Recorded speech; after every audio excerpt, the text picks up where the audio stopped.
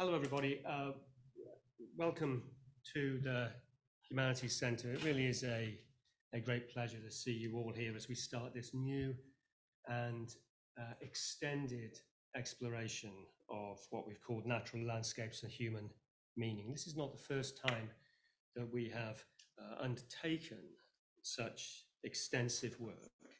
A few years ago, some of you here may remember, we devoted 3 semesters of our programming to the topics of beauty, goodness, and truth, namely those ideas that informed the foundation of our university back in the 1940s.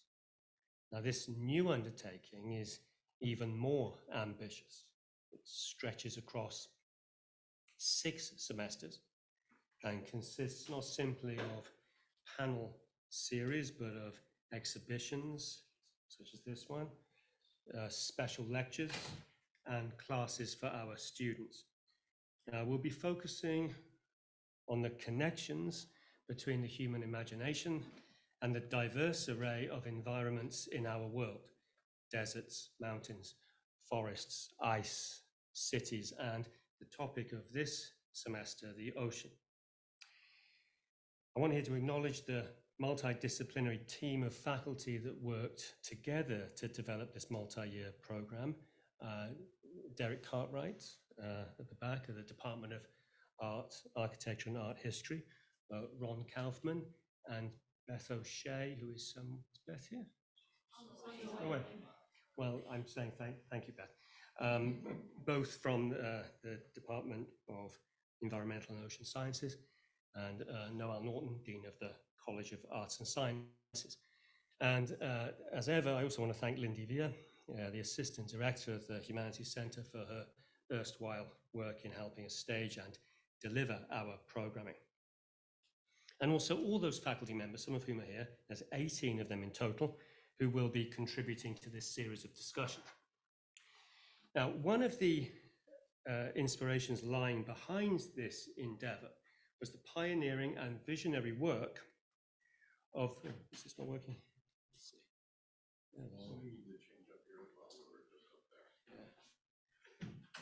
Make yourselves comfortable. This will take some time. Okay, this one. Something's sort of gone wrong here. There we go. There we go. We're going to have to do this manually, but never mind. So as I say, one of the inspirations lying behind this endeavour was the pioneering and visionary work of the geographer Yi-Fu Tuan, principally in his book, Romantic Geography, In Search of the Sublime Landscape. Professor Tuan's life was spent broadening and deepening the field of geography, exploring its moral, poetic, aesthetic, and philosophical implications, and emphasizing how human beings are drawn to certain striking landscapes. Professor Tuan died earlier this year at the age of 91, but he would have been an advisor to our series had he lived.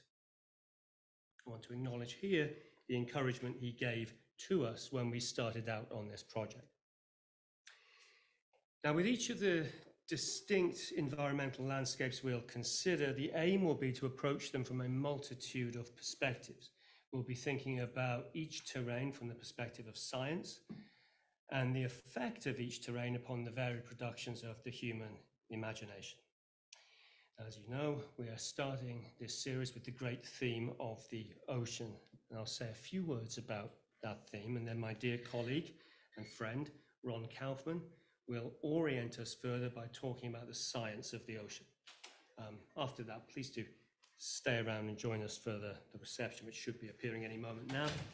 And I would also encourage you to view our current related exhibition, Some Bodies, Oceanic Imagination in Contemporary Art, which has been beautifully curated by Derek Cartwright. Thank you, Derek. Subsequent Tuesday sessions in this series, starting next week, will deal with such matters as ocean exploration, the folklore of the sea, the appeal of the ocean for those working in scientific and artistic fields, and so on. You'll see full details of that on the flyer for the series. And if you want to pick one of these up, then I will leave them on the table over here.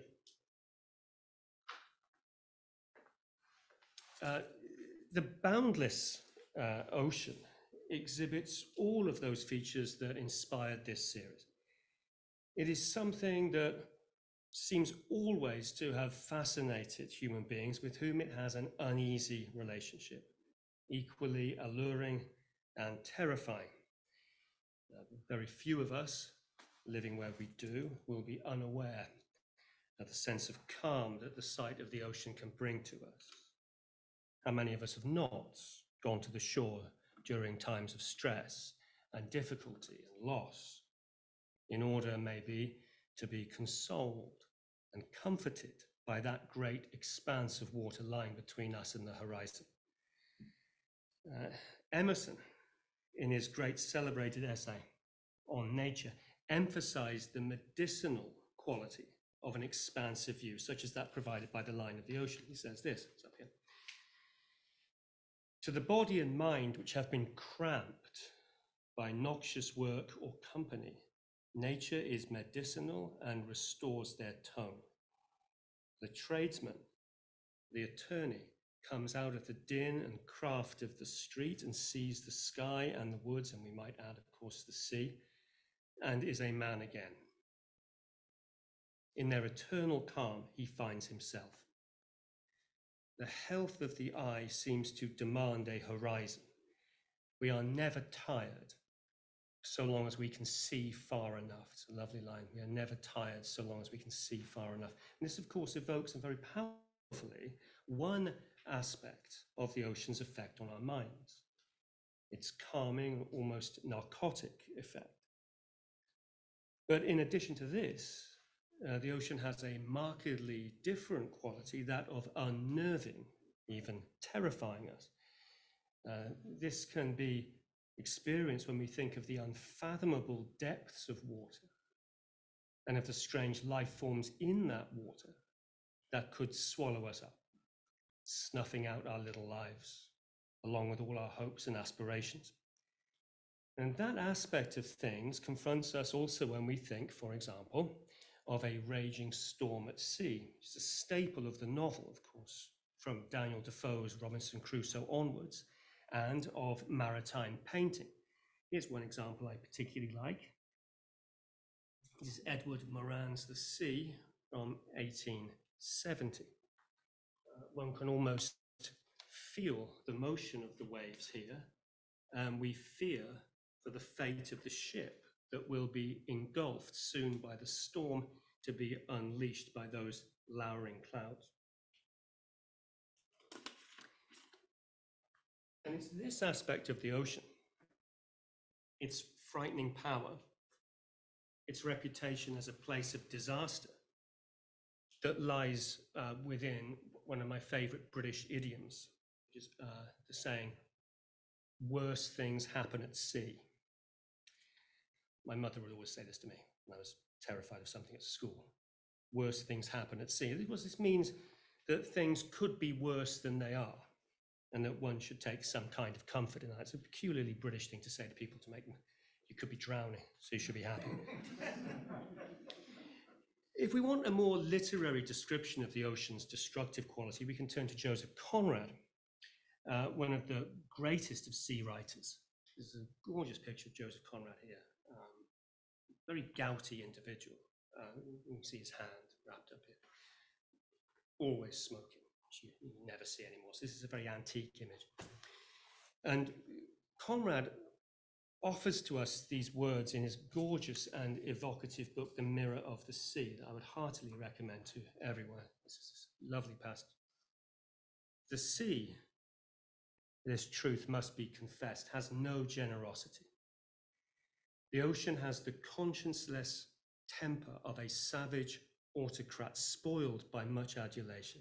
He cannot brook the slightest appearance of defiance, and has remained the irreconcilable enemy of ships and men ever since ships and men had the unheard of audacity to go afloat together in the face of his frown.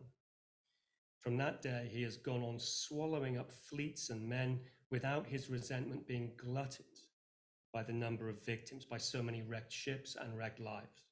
Today, as ever, he is ready to beguile and betray, to smash and to drown the incorrigible optimism of men who backed by the fidelity of ships, are trying to wrest from him the fortune of their house, the dominion of their world, or only a dole of food for their hunger. If not always in the hot mood to smash, he is always stealthily ready for a drowning.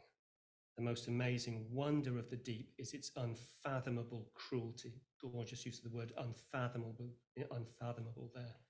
There's literal and metaphorical meanings here. Master of the English language. He didn't speak a word of English until he was 21 years old.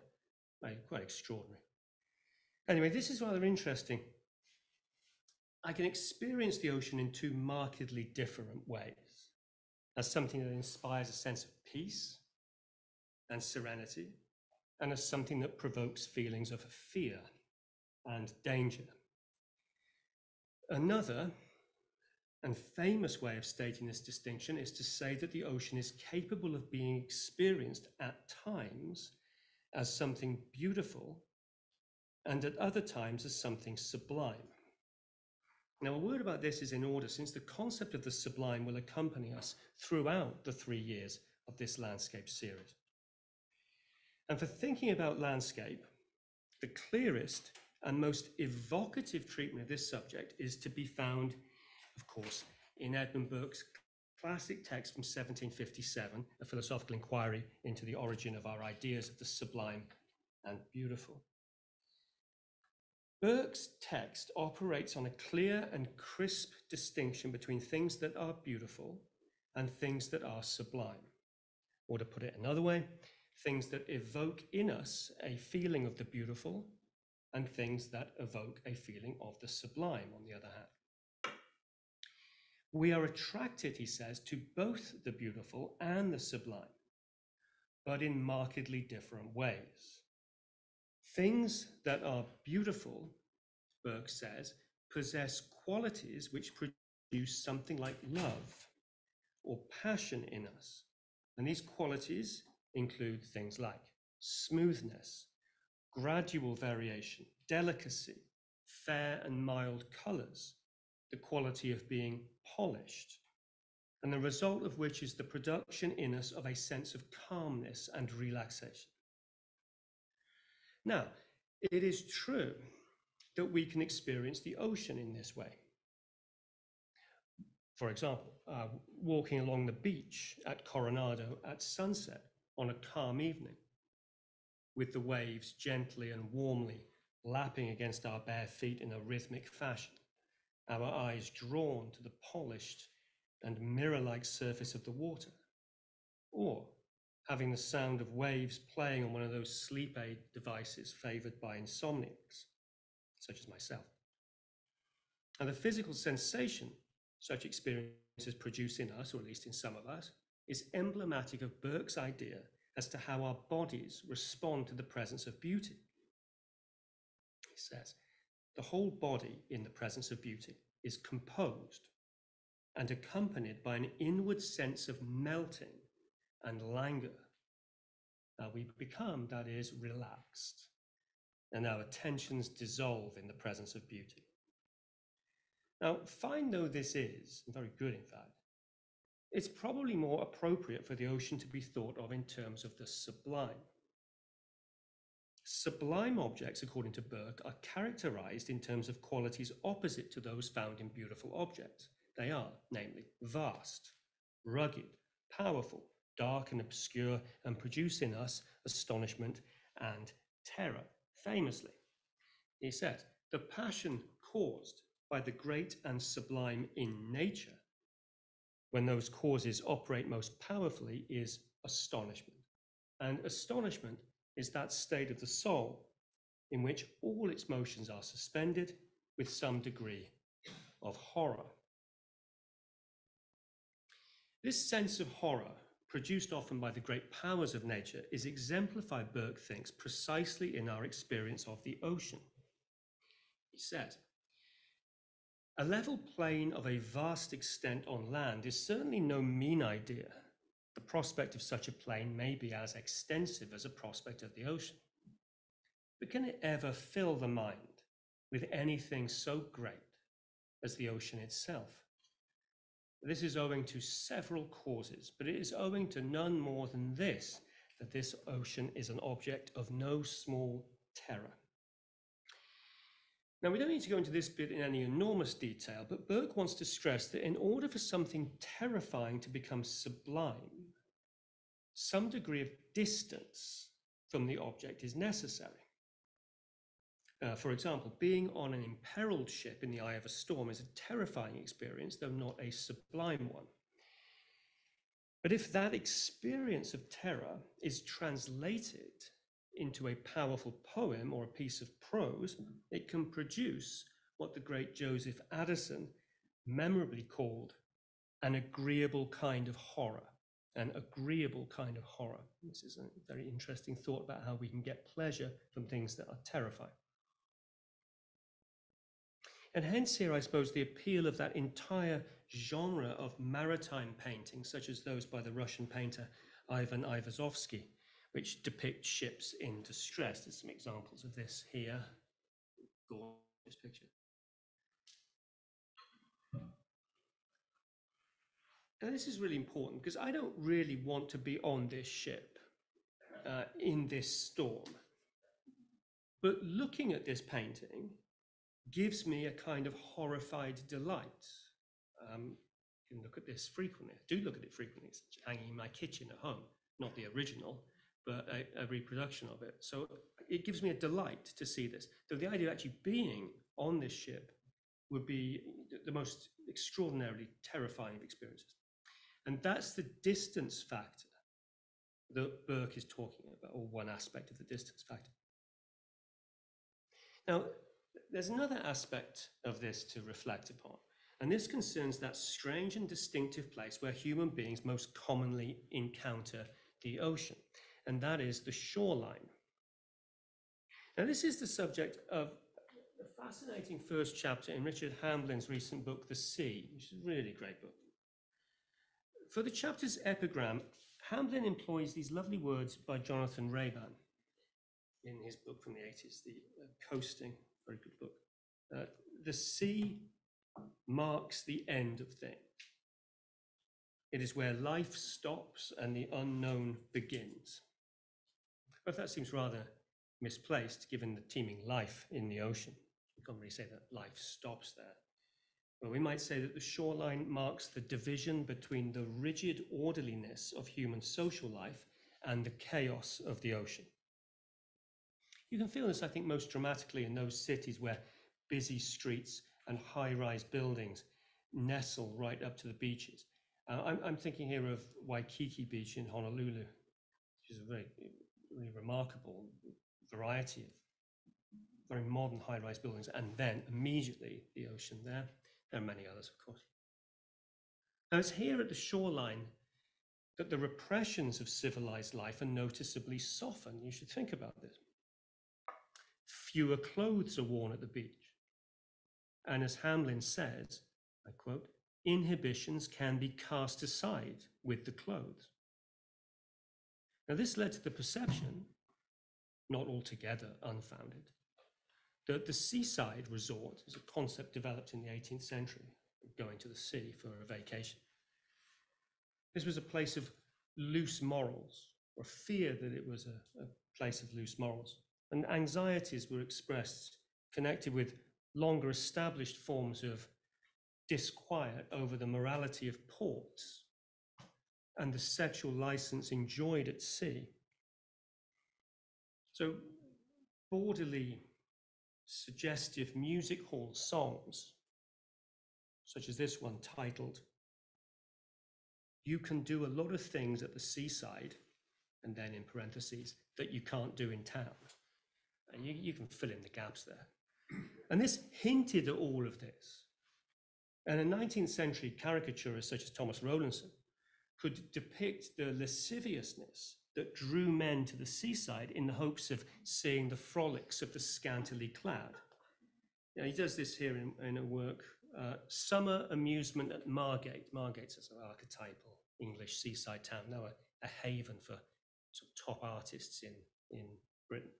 Or, of course, A Peep at the Mermaids. So you have these very fully clothed men peeping at the naked bodies frolicking in the waves. Now, if if personal unveiling is one mark of the shoreline's liminality, then Hamlin draws our attention to another, the borderland between lawfulness and lawlessness in the activity of beachcombing, the activity in which people search or comb for things of value along the seashore. Now, often this consists purely of looking for seashells or attractive driftwood, but sometimes it's involved collecting washed up cargo, the flotsam and jetsam lost or discarded from sunk or sinking ships. Now, such an activity, nicely known as aggravated beachcombing, greatest terms, aggravated beachcombing, has a complex relation to legality, partly due, Hamlin writes, to a perception that the shoreline itself is public property, or rather that it belongs to no one in particular, and so anything found there is fair game. Again, you've got the idea that there's this bit which is sort of away from the laws of civilized landlocked life. Now, I don't want to pursue those issues any further here, but just note one element of it. The washed up cargo will typically have come from vessels that found themselves in peril on the sea, and it's accordingly another sign of the danger of the ocean. Now, it is to avert some such dangers, namely of the coastal shipwreck, that most iconic symbol of the human relationship to the ocean was created, namely the lighthouse.